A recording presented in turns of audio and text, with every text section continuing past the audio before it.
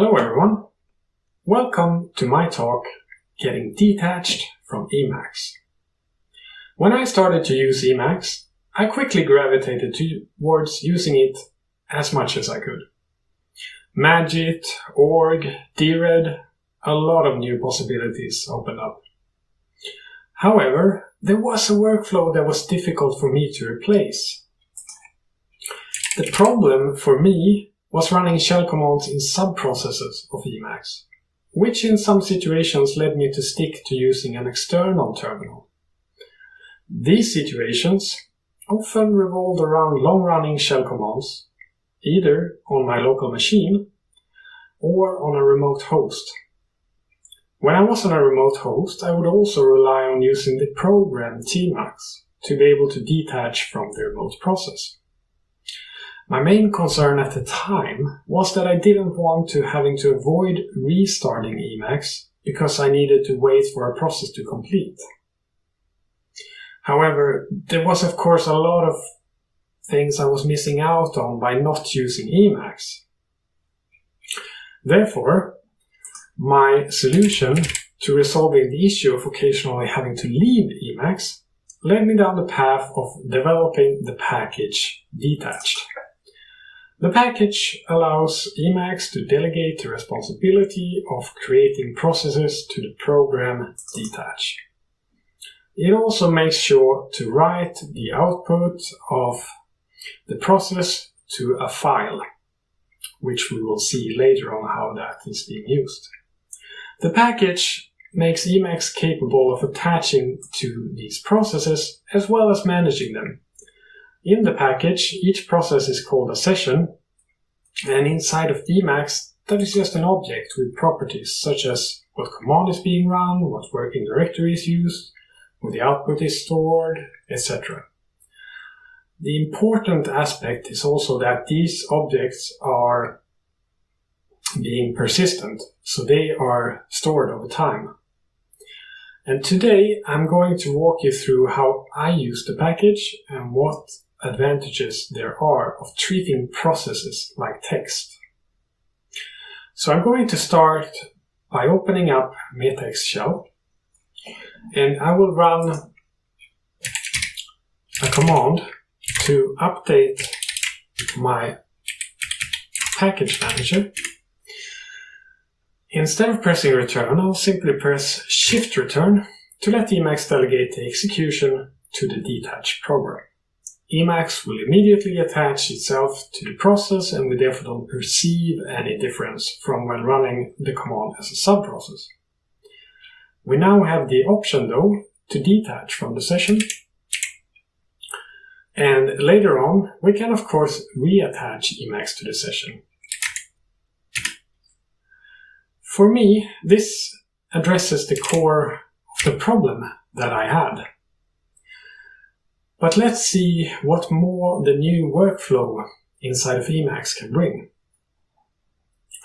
The package supports multiple user interfaces, such as eShell and compile. I will therefore switch to the Detached project, and I will run the build command that I use. And I will run it with detached compile, with the difference that I can detach from the compilation. And one benefit of this new workflow is that I can get a system notification shown up here once a session has finished. Previously, I was either forced to have the terminal open so I could see it, or hiding it, but then risking having forgotten it. So, how do we then see the output of a session? Well, we get the detached list sessions command. And here we see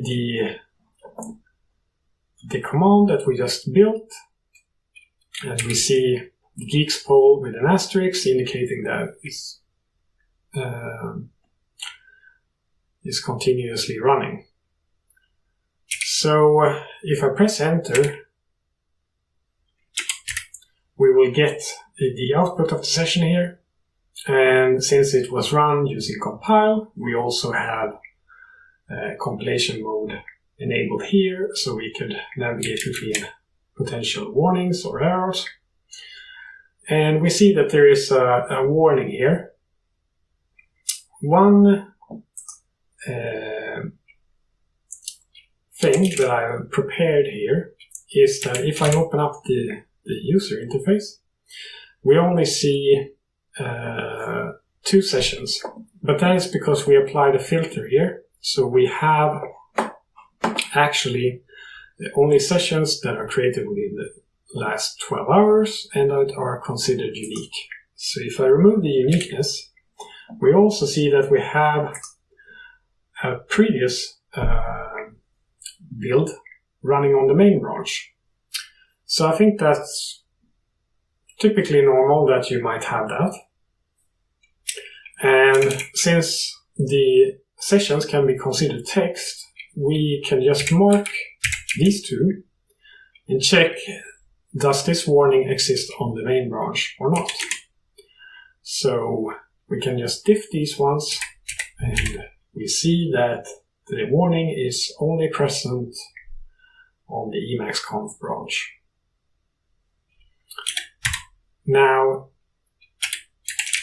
another benefit, in my opinion, of the new way of working is that I have these properties being displayed in the user interface, so I can quickly see which commands are still running, what host they are running on, where they are running, and for how long they have been running.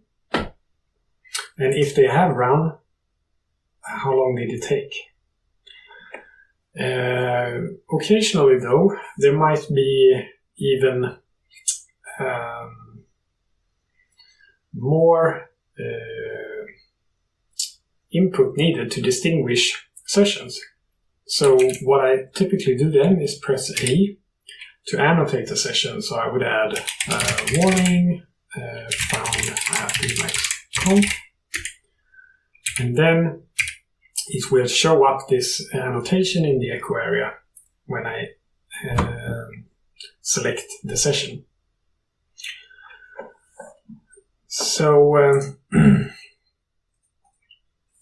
another great improvement of using these sessions and consider them being text is, oh, now we also see the geeks poll completed here. So then we can also select and see that, okay, there's a lot of updates in this command, but let's not look at it now. Let's instead remember that previously, last week, when I run a Geeks poll, I saw an Emacs package that looks interesting, and I don't remember its full name, but it had something to do with collection. So what I then could do is remove the 12-hour narrowing criteria, and we can see here I got sessions ranging back even to 28th of October, and since these are just to be considered text, I can. Now let's first narrow the sessions to only show the ones that run Geeks poll, and then I will narrow based on the output containing a regular expression. So I remember it was something with collection, and we got one hit. So here there should be something with collection, and okay, it was Emacs fly make collection. So this is something that is a very nice feature to have. It doesn't create any overhead of having these old sessions lying around, and occasionally it can be interesting to search through them as well. So for me, this is another example of when bringing workflows into Emacs, it often opens up new exciting possibilities. So thanks a lot for listening.